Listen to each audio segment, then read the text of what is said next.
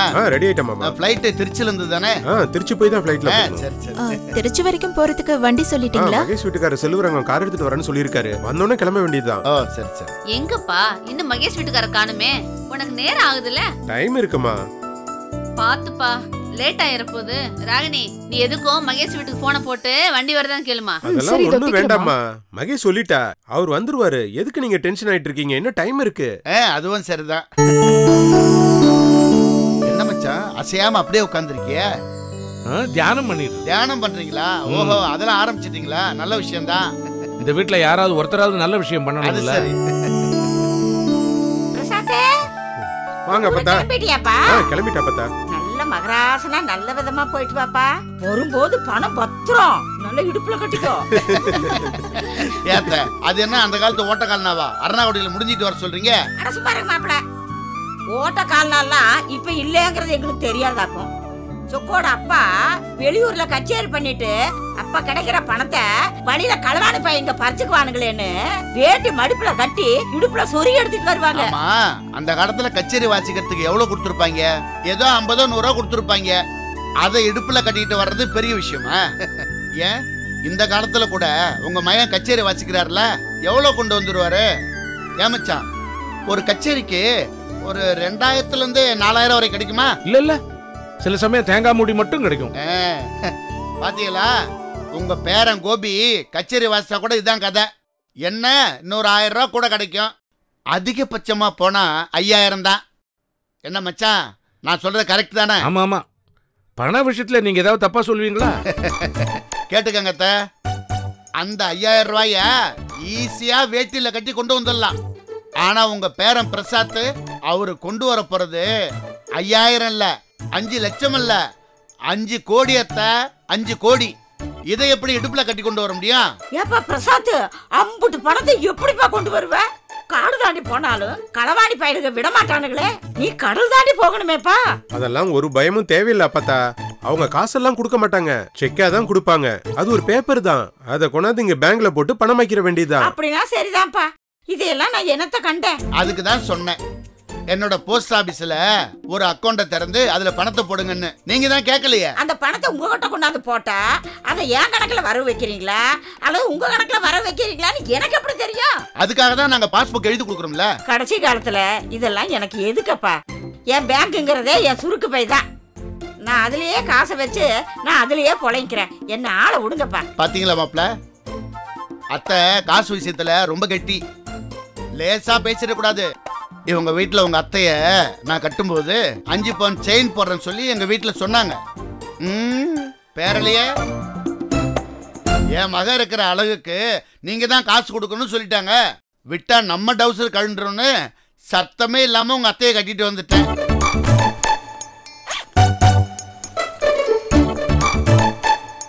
அத்தை நீங்க தெய்வம். என் மனசுல இப்படி ஒரு குறை இருக்குன்னு தெரிஞ்சிருந்து உங்க மகளுக்கு போடுறதுக்காக 5 பவுன் செயினை வாங்கிட்டு வந்திருக்கீங்க பாருங்க. உண்மையிலேயே நீங்க கிரேட் தான் அத்தை. ஆமா மாப்பிள நீங்க இருக்க லட்சணத்துக்கு உங்களுக்கு தான் அந்த செயினை கொண்டாந்தனாக்க. உங்களுக்கு என் மகளை கொடுத்ததே கூடுதல். இதுல செயின் வேறையாக்கும். நான் அந்த செயினை கொண்டு வந்ததுக்கு காரணம் வேற இருக்கு. ஆமா இப்ப வேற யாருக்கு இந்த செயினை குடுக்கறதுக்கு கொண்டு வந்திருக்க? இது குடுக்கறதுக்கு இல்லடி விக்கிறதுக்கு. இல்லைன்னா அடமான விக்கிறதுக்கு. இப்ப எதுக்கு நீங்க இதை விக்கணுங்கிறீங்க? பிரசாத் வீட்டுக்காரங்க வீட்டை விலை பேச ஆரம்பிச்சிட்டாங்க. நீ மலேசியா போய் பணத்தை வாங்கிட்டு வந்து அதை மாத்தி நாம அந்த வீட்டை வாங்குறதுக்குள்ள வீடு கைவிட்டு போயிருச்சுன்னா ரொம்ப சிக்கலாயிரும்பா. அதனால இந்த செயினை வித்து அந்த காசை வீட்டுக்கார்ட்ட கொடுத்து அட்வான்ஸா செட்டில் பண்ணிரு. அப்புறம் நீ மெதுவா பணத்தை வாங்கி கொடு. அதுக்கப்புறம் வீட்டு பத்திரத்தை மாத்திக்கலாம். அதுக்காக இது எதுக்காக விக்கணும்? என்கிட்ட வேற பணம் இல்லப்பா. உங்க அப்பா கிட்டயும் இல்ல, உங்க சித்தப்பா கிட்டயும் இல்ல. உன் தம்பி ஏற்கனவே அவன் தங்கச்சி மகேஷுக்காக கடன் வாங்கி அதுக்கு வட்டி கட்டிட்டு இருக்கிறான். மாப்பிள்ளை வச்சிருக்காரு, ஆனா அவர் கொடுக்க மாட்டாரு. நீ இப்ப கையில வச்சிருக்க காசுக்கு டிக்கெட் வாங்குறதுக்கும் போறதுக்குமே செலவு இருக்கு. அதனாலதான் நான் இந்த செயினையே விற்க சொல்றேன். அதோட இந்த வீட்டை வாங்க சொல்லி உங்க எல்லாரையும் கட்டாயப்படுத்துறதே நான் தான். அந்த வீட்டை வாங்குறதுக்கு நான் ஏதாவது செய்ய வேண்டாமா? ஏன் பங்குக்கு ஏதாவது ஒண்ணு இருக்க வேண்டாமா? அதனாலதான்ப்பா சொல்றேன். சரி அப்பதா இப்ப எதுக்கு இந்த செயினை விக்கணும்? அடகு வைங்க, பணம் வந்ததுக்கு அப்புறம் இதை நம்ம மீட்டுக்குவோம். இல்ல பிரசாத், வீட்டுக்கு கொடுக்கற பணம் முன் பணம் என் பணமா இருக்கட்டுமே. சொக்கு இந்தாப்பா, இந்த செயினை வித்துட்டு இந்த பணத்தை வீட்டுக்காருக்கு அட்வான்ஸா கொடுத்துருப்பா. பணங்காசு விஷயத்துல நான் ஏன் இப்படி இருக்கேன்னு சில சமயம் எனக்கு தோணும். உங்ககிட்ட இருந்து தான் அந்த குணமே எனக்கு வந்திருக்கு. அட அதை விடு சொக்கு.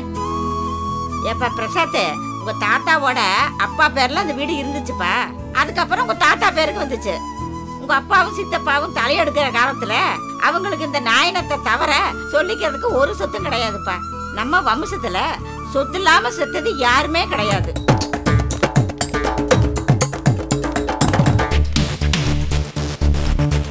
ஏய் பொறுமையா போ மகேஷ், உருண்டற போற. எங்களுக்கு தெரியும். அண்ணே கிளம்பிட்டியானே? கிளம்பிட்டமா. அவன் கிளம்பி 6 மணி நேரம் ஆச்சு. நீ என்ன இவ்வளவு சாவாசமா வந்துட்டு இருக்க? அம்மா வாங்கம்மா. நீ எதுக்குமா சங்கடத்தை ஊதிட்டு இருக்க? எல்லாம் கால கரகண்டி. முதல்ல அம்மா அம்மான்னு வருவ, இப்ப அண்ணா அண்ணன் வந்துட்டு இருக்கியாக்கும். அண்ணி, அவளுக்கு எங்க காரியம் ஆகணுமோ அங்கதான் அவ போவா. ஏத்த அப்ப நீங்க அந்த குற்றால வீட்டுக்காரங்களை அத்தை விட்டீங்களே, அது எந்த காரியத்துக்கு? என்ன மகேஷ்? அம்மா நீ கொஞ்சம் சும்மா இருக்கியா? அவ இப்படிதான் தேவையில்லாம ஏதாவது சொல்லி வம்பிழுத்துட்டு இருப்பா. மாப்ள டைம் ஆகுது, நம்ம கிளம்பலாம். கிளம்பலாமாமா? அண்ணே அப்புறம் நீ நிறைய பணம் கொண்டு வர போறல, தனியா போய் ஏதாவது வம்பாயிரு போதுனே. நீ வேணா இவரே துணை கூட்டு போய. அதெல்லாம் ஒண்ணு வேண்டாமா, துணைக்கு ஒண்ணும் அவசியம் இல்ல. இல்லனே, உனக்கு பேங்க்ல அங்க இங்க ஏதாவது எடுபடி வேலை இருந்துச்சுன்னா நீ இவர்ட்ட சொல்லுனே, இவர் செய்வார்னே. ஏய் அதான் அவர் வேணான்னு சொல்றாருல. அதுவும் இல்லாம மலேசியா போகணும்னா பாஸ்போர்ட் விசா எல்லாம் வேணும். ஏன் அதெல்லாம் உன்கிட்ட இல்லையா? என்கிட்ட எது? உங்கள்கிட்ட என்னதான் இருக்கு? டிரைவிங் லைசன்ஸ் மட்டும் தான். சரி, வெளியூருக்கு போகும்போது காருக்கு எலுமிச்சம்பழம் வைக்கணும், திருஷ்டி கழிக்கணும்னு சொன்னேன், வாங்குனீங்களா? வாங்கிட்டேன். எத்தனை வாங்குனீங்க? 4 வீல் தானடி இருக்கு, 4 பழம் வாங்கிட்டேன். அப்போ ஃப்ளைட்டுக்கு? ஃப்ளைட்டுக்கு வேறவா? சரி வாங்கிடுறேன், மறந்துட்டேன், வாங்கிடுறேன். சரிங்க, நீங்க பிள்ளை பிடிங்க. அண்ணே இந்தானே 500 ரூபா. எதுக்குமா இது? புடினே. இல்ல அந்த காலத்துல தூரம் செலவு போறவங்களுக்கு வழி செலவுக்கு பணம் கொடுப்பாங்க.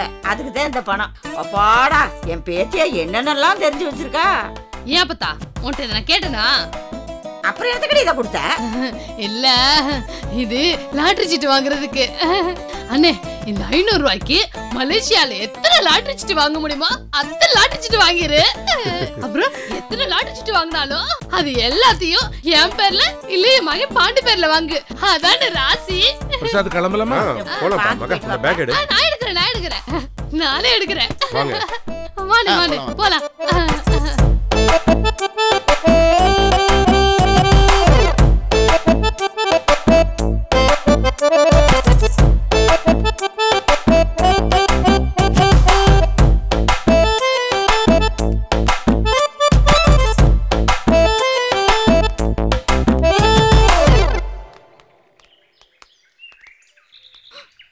மகேஷ்,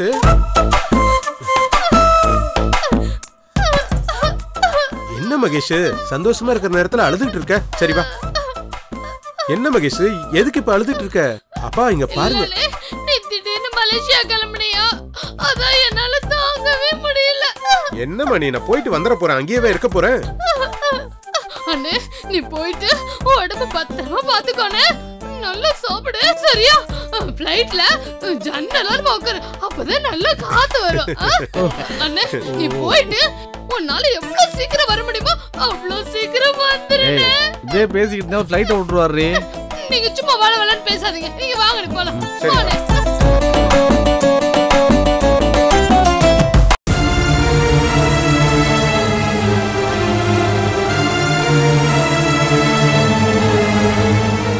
டேய் மூர்த்தி, வருவான்டா, வந்து உக்கார். இருக்கட்டும்பா, பரவாயில்ல. உங்க அப்பாவுக்கு ரொம்ப மரியாதை கொடுக்குறாரு போல, பக்கத்துல கூட வந்து உட்கார மாட்டேங்கிறாரு. என்ன எங்க ஆரம்பிச்சா கரெக்டா பத்த வைக்கலான்னு பாக்குறியா? அதெல்லாம் ஒன்றும் வேகாது, பேசாம. கோழியை விட்டு குழம்புல போட்டு குழம்பே கொதிக்க ஆரம்பிச்சிருச்சு, வேகாதான்.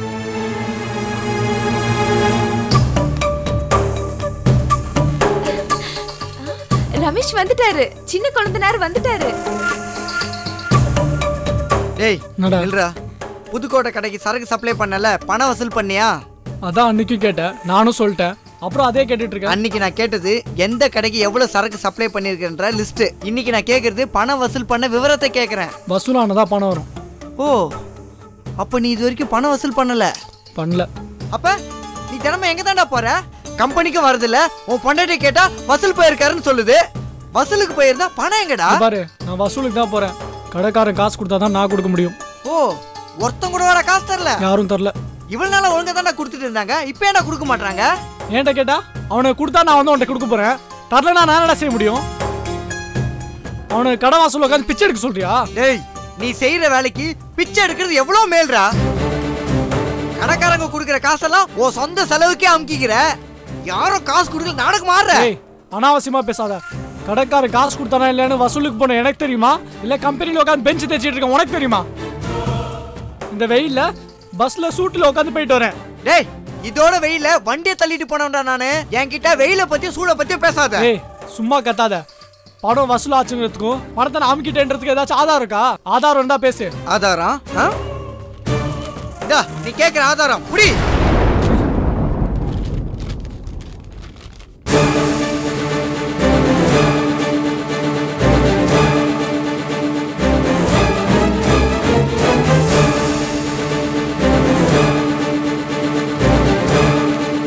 என்னடா முழிக்கிற? புதுக்கோட்டை டிஎம் ஸ்டோர் நோட்ல ஆர்டர் நோட்ல பணம் 2000 ரூபாய் வாங்கியிருக்குன்னு கையெழுத்து போட்டு கொடுத்துருக்க. வாங்கின தேதி 3/6/2014. இதுக்கு என்னடா பதிலு?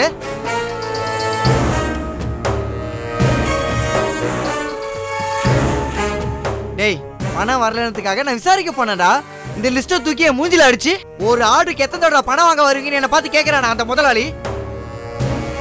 டேய், காசு பணது ஒரு பக்கம் இருக்கட்டா, நீ பண்ண வேலையால அந்த கஸ்டமர் நம்மளை விட்டு போயிட்டான்டா. இப்படி பண்ணா எப்படா வியாபாரம் பண்றது? வியாபாரமா? தலையில முக்காடு தான் போட்டுட்டு போறோம். இல்லங்க, குளிர மாதிரி இருக்குல்ல. இந்த பாரு ரமேஷ், எனக்கு அன்னைக்கே சந்தேகம் வர போய் தான் நான் அன்னில இருந்தே உங்ககிட்ட கேட்டுட்டு இருக்கேன். ஏன்டா இப்படி பண்ற? ஏன்டா அன்னைக்கே அப்படி ஒரு சந்தேகம் இருந்தா அப்பவே வெளிப்படையா கேட்க வேண்டியதாடா. இன்னைக்கு வீட்டுல எல்லாரையும் கூட்டி வச்சு எல்லாரும் முன்னாடி கேக்குற, அப்ப என்ன அசிங்கப்படுத்தும் தானே கேக்குற? அப்படிதானே? டேய், இங்க என்ன பிரத்யேக ஆளா நிக்கிறாங்க? எல்லாம் நம்ம வீட்டு ஆளுங்க தானடா. இந்த பாரு ரமேஷ், உன்னை அசிங்கப்படுத்தி எனக்கு என்னடா ஆக போகுது? தொழில் நல்லா வர நேரத்துல இப்படி பண்ணா நம்ம எப்படா முன்னுக்கு வருது? தொழில் நல்லா இருந்தா யார் முன்னுக்கு வரா? நீ வருவ. நீ முன்னுக்கு வரதுக்கு நாங்க மாடா உழைக்கணுமா? டேய், என்னடா உனக்கு ஒண்ணுமே இல்லாத மாதிரி பேசுற? எனக்கு ஒண்ணுமே இல்லதா. என்ன கொடுத்த நீ எனக்கு? டேய், அவன் தான் உனக்கு மாசம் மாசம் எவ்வளவு சம்பளம் கணக்கு பார்த்து அந்த காசை தான் பரம கையில குடுக்கறானடா. இவன் முதலாளியா இருப்பான், நான் தொழிலாளியா இருந்து வெயிலையும் மழையிலையும் அலைஞ்சு வேலை பார்க்கணும். அதுக்கு ஒரு பிச்சை காசு சம்பளமா தருவான். அந்த காசு ஏன்ட்ட நம்பி தராம என் பொண்டாட்டிட்டு தருவான். அது ஒரு விஷயம்னு நீங்க சொல்லுவீங்க. நல்லா இருக்குப்பா உங்க நியாயம். டேய் ரமேஷ், வேற என்ன நியாயத்தடா எதிர்பார்க்கற? இதுதான்டா நியாயம். உங்க நியாயத்துல என்னால எடுத்துக்க முடியாது. என் நியாயம் வேற. டேய், என்னடா உன் நியாயம்? கம்பெனிக்கா மாடா உழைச்சு கொட்டுறல, என்ன ஒர்க்கிங் பார்ட்னர் சேர்த்து சொல்லுங்க. கம்பெனில எனக்கும் பங்கு கொடுக்க சொல்லுங்க. டேய், உனக்கு எதுக்குடா பங்கு தரணும்? அப்ப நான் வேலை செய்யறது சும்மாவா? டேய், அதுக்கு தான் நீ சம்பளம் வாங்குற இல்லடா. அது பத்தாது. அப்ப சம்பளத்தை கொஞ்சம் ஏத்தி வாங்கிக்கோ. டேய் மூர்த்தி, அவன் சம்பளத்தை கொஞ்சம் ஏத்தி கொடுடா. அப்பா, காலம் பூரா என்னால சம்பளத்துக்குலாம் வேலை செய்ய முடியாது. எனக்கு கம்பெனில பங்கு வேணும், அவ்வளவுதான். கொடுக்க முடியாதுடா. டேய், உனக்கு பங்கு கொடுக்க முடியாதுடா. டேய், நீ கம்பெனிக்கு என்னடா பண்ண? முதல் போட்டியா இல்ல இடத்துக்கு வாடகை கொடுத்தியா இல்ல பொருள் தயார் பண்ணியா? நீ பாக்குற வேலைய ஒரு சாதாரண சேல்ஸ் பாப்பான்டா. அவன் பாக்குற வேலைக்கெல்லாம் உனக்கு பங்கு தர முடியாதுடா. அப்ப நீயே பாத்துக்க. இனிமே உன் கம்பெனில வேலை பார்க்க நான் தயாரா இல்ல. எங்க பாப்போம் நான் எல்லாம் இந்த கம்பெனி எப்படி நடத்துறேன்னு. டேய், நீ இல்லனா இந்த உலகமே அழிஞ்சிருமா? டேய் போடா. தோ குரு சும்மா தானே இருக்கா, நான் குரு வச்சு நடத்திப்பேன்டா. குரு உனக்கு சம்மந்தம் தானே? எனக்கு ஒன்றும் பாக்குறது ஒன்றும் பிரச்சனை இல்லை. அப்புறம் அவ இடத்த நான் பிடிச்சிக்கிட்டு அவ வேற எது நினைச்சுக்க போறான். எதுக்கு அவன்கிட்ட ஒரு வார்த்தை கேட்டுக்க? அவன் எல்லாருக்கும் முன்னாடி தானே பார்க்க முடியாதுன்னு சொன்னா அப்புறம் என்ன? என்னதான் இருந்தாலும் ஒரு முதலாளி தொழிலாளி ஆக முடியுமா? அப்ப விட்டுறா. மல்லிகா அவங்க அண்ணங்கிட்ட சொல்லி நம்ம குருவுக்கு புதுசா ஒரு தியேட்டர் லீஸ் கெடுக்க சொல்லிடுவோம்.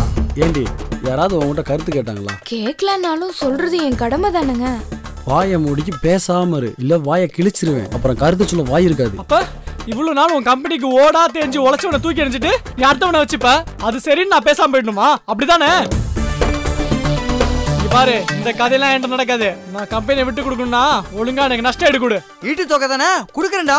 ஆனா அதுக்கு முன்னாடி நீ வசூல் பண்ணி கல்லா கட்டினல்ல, அந்த காசெல்லாம் எண்ணி வைடா. டேய், திரும்ப திரும்ப அதே விஷயத்தை பேசிட்டு இருக்க. டேய், அந்த விஷயத்துக்காக தான்டா இவ்வளவு தூரம் பிரச்சனையே நடந்துகிட்டு இருக்கு.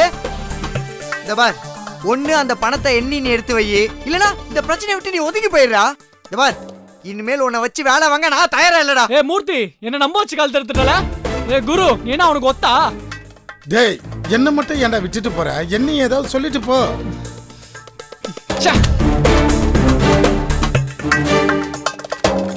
ஏன் கொழுந்தனாரே, இவருக்கு வேலை போட்டு தரேன்னு சொன்னீங்க, ஆனா சம்பளம் சாடிக்கெல்லாம் பத்தி சொல்லாம விட்டுட்டீங்களே. சம்பளம் தானே, ரூமுக்குள்ள வா, நான் விவரமா சொல்றேன். வந்தா நீங்க அடிப்பீங்க. வரலனால அடிப்பேன். போடி உள்ள.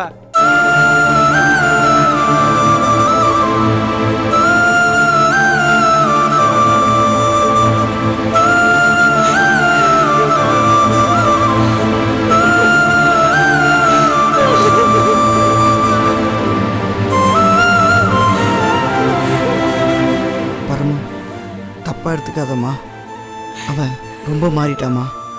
அவனோட ஆட்டம் கூடி போச்சே. அவனை வேலையோட தூக்கணும்னு நான் நினைக்கல. வாங்கின காசு அவன் தப்பா பயன்படுத்துறான்னு அந்த ஆதங்கத்துல தான் அவன்கிட்ட நான் விளக்கம் கேட்டேன். ஆனா அவன் என்னென்னமோ பேசிட்டான்.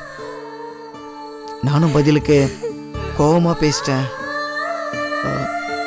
நான் அவனுக்கு பங்கு கொடுக்க கூடாதுன்னு நினைக்கல பரமு. ஆனா அவன்கிட்ட கொடுக்குற எதுவுமே இன்னைக்கு அவன் இருக்க நிலைமையில அவன்கிட்ட எதுவுமே தங்காது. அவன் கேட்ட பங்கை நான் கொடுக்குறேன் பரமு. ஆனா அவனுக்காக இல்ல, அவனோட குடும்பத்துக்காக கொடுக்குறேன் பரமு. உனக்காகவும் உன் பிள்ளையோட எதிர்காலத்துக்காகவும் கொடுக்குறேன். இனிமேல் இந்த கம்பெனில காமோட சேர்ந்து நீயும் ஒரு பார்ட்னர். உன்னால எப்ப முடியுமோ அப்ப நீ வந்தா போதுமா?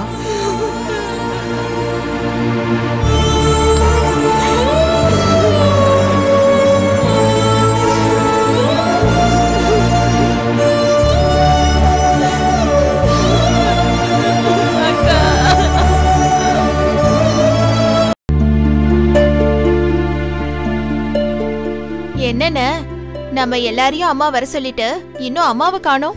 என்ன புஷ்பா இப்படி கேக்குற? அம்மா போய் அந்த பூர்வீக வீட்டு சொந்தக்காரரை கூட்டு வரணும்ல, அதான் தாமதமாகுது. ஏமச்சான் அவங்க எப்படி வருவாங்க? அதெல்லாம் சொல்லல, வந்தாதான் தெரியும். நான் கேட்கல. இல்ல முன்கூட்டியே தெரிஞ்சிருந்தா ஒரு காருக்கு ஏற்பாடு பண்ணிருக்கலாம், அதுக்கு தான் சொன்னேன். அண்ணே, ஓனரோட நம்ம எல்லாரும் பேச போறோமா? என்ன புஷ்பா நீ இப்படி கேக்குற? அந்த வீட்டை வாங்குறதுக்காக அட்வான்ஸ் கொடுக்கணுமேன்னு செயின் எல்லாம் கொண்டு வந்து அண்ணன்ட்ட கொடுத்தாங்கல்ல அம்மா. அம்மா தானே கூட்டு வர போறாங்க. இப்ப வாங்க வாங்கய்யா, வாங்க வாங்க. எல்லாருக்கும் வணக்கம். வாங்கய்யா, வாங்க இப்படி உட்காருங்க. வணக்கம். இவன் தான் என் மூத்த மகன் சொக்கு, அது என் சின்ன மகன். வணக்கம். அது என் மக, இது என் மருமகன். வணக்கம். வணக்கம். சொக்கு இவர்தான் வீட்டுக்காரையா. நம்ம வீடு இவரு பேர்ல தான் இருக்குது, அதைத்தான் நாம வாங்க போறோம். அம்மா எல்லாம் சொன்னாங்க. சரி, எப்படி இருந்தாலும் அந்த வீட்டை நான் வித்து தான் ஆகணும். எங்க அப்பா யாருக்கிட்ட இருந்து அந்த வீட்டை வாங்கினாரோ அவங்களுக்கே விற்கிறதுல எனக்கு ரொம்ப சந்தோஷம். நல்லதுங்க. வேற யாருக்கோ அந்த வீட்டை விற்கிறத விட வைராக்கியமா நின்று அந்த வீட்டை வாங்கணும்னு நினைச்சாங்களே உங்க அம்மா, அவங்களுக்கு விற்கிறதுல எனக்கு பரம திருப்தி. விலை முன்ன பின்ன இருந்தா கூட நாம் அதை பேசி பண்ணிக்கலாம். ஐயா, இந்த வீடை வாங்க போறது என் மூத்த மகன். அவன் வெளிநாடு போயிருக்கான், மலேசியா வர போயிருக்கான். அவன் வர விட்டு என்ன விலைங்கிறத பேசிப்போம். ஆனா நாள் நல்லா இருக்கு இன்னைக்கு. பேசின மாதிரி முன்பணம் இப்ப கொடுத்துறோம். இதையெல்லாம் சொல்லித்தான் உங்க அம்மா என்ன இங்க கூட்டிட்டே வந்தாங்க. சொல்லிட்டாங்களா? அதனால உங்க பையன் வந்ததுக்கு அப்புறம் விலையை பேசிக்கிடுவோம், பத்திரம் எல்லாம் கூட பதிவு பண்ணிக்கிடுவோம். சரி, இப்போதைக்கு அட்வான்ஸ் கொடுத்துருங்க. மீனாட்சி அதை எடுமா.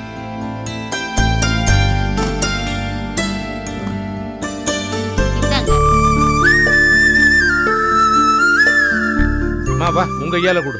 நான் வேண்டான்னு நினைக்கிறேன் ஐயா. நீ ஏன் தயங்குறது எனக்கு தெரியும். நீ எங்களுக்கு அம்மா, கடவுள் மாதிரி. உங்க ஐயால கொடுத்தாதான் நாங்க வளருவோம். கொடு. இந்தாங்க, வீட்டுக்கு முன்பணமா இதை வச்சுக்கோங்க. அம்மா, உங்க வீட்டுக்கு வந்ததுக்கு அப்புறம் தாம்மா என் குடும்பம் விருத்தியாச்சு. உங்க குடும்பம் மென்மேலும் பெருகணும், எல்லா வளமும் நலமும் பெறணும்னு ஆண்டவனை வேண்டிக்கிறேன். இப்படி நல்ல வார்த்தை சொல்லி வீட்டை விக்கிற வீட்டுக்காரரு இந்த காலத்துல யார் இருக்காங்க? இந்தாங்கம்மா, இது இந்த வீட்டு பத்திரத்தோட காப்பி. வில்லங்கம் பாக்குறதுனா பாத்துக்குங்க, ஒப்பீனியன் கேக்குறதுனாலும் கேட்டுக்குங்க. அதோட இதுல நான் வாங்கின அட்வான்ஸ் தொகைக்கு ஏத்தது மாதிரி ரசீது இருக்கு. பாத்தீங்க? என்ன எல்லாம் தயாரா தான் வந்திருக்கீங்களா? இதெல்லாம் பக்கத்துல இருந்து தயார் பண்ணது உங்க அம்மா தான். அதுக்கு உண்டான பெருமை உங்க அம்மாவை சேரும். எங்க அத்தை எங்களை வேலை வாங்கியிருக்க மாதிரி உங்களையும் வேலை வாங்கியிருக்காங்க. அதெல்லாம் ஒண்ணும் இல்லம்மா. ஒரு வீட்டுக்காரன்ட்ட என்னென்ன கேட்கணுமோ அதை அவங்க கேட்டாங்க. என்ன செய்யணுமோ அதை நான் செஞ்சு கொடுத்துருக்கேன். மொத்தத்துல நான் வந்த வேலை நல்லபடியா முடிஞ்சது. அப்ப உங்க எல்லார்ட்டையும் உத்தரவு வாங்கிக்கிறேன். வரேங்க. சரிங்க ஐயா. வரேம்மா. வாங்க. வரேன். போயிட்டு வாங்க. அம்மா வைராகியமா நின்னு இந்த வீட்டை வாங்கணும்னு நினைச்சா வாங்கிட்ட. நான் எங்கடி வாங்கினேன்? இதா நிக்கிறாள இவள கட்டுக்கிட்ட என் பேரன் சிங்க குட்டையில வாங்க போறான். ஆமாமா, என் பொண்ணு உண்டான நேரம் இந்த வீட்டுக்கு நல்லதே நடக்குது. மாப்பிள்ளைக்கு லாட்டரி விழுந்திருக்கு. பூர்வீக வீட்டை வாங்க போறோம். அது மட்டுமா, மகா வயித்துல பிறக்க போற புள்ள வீட்டுக்கு ஓனராவே பிறக்க போறான். வீட்டு ஓனரோட பேரனா பிறக்க போறான்னு சொல்லுங்க. என்ன சொல்றீங்க? ஆமா, வீட்டை சொக்கு பேர்லயும் மயில் பேர்ல வாங்க சொல்லியிருக்கேன். அந்த வீட்டுக்காரர் கொடுத்த அட்வான்ஸ் ரசீதுல கூட அவங்க 2 பேர் போட்டு தான் வாங்கியிருக்கேன். என்னது? என்னத்த பணம் கொடுக்க போறது என் மாப்பிள்ள, அதுக்கு இவங்க 2 பேர்ல வீடு வாங்குறேன்னு சொல்றீங்க?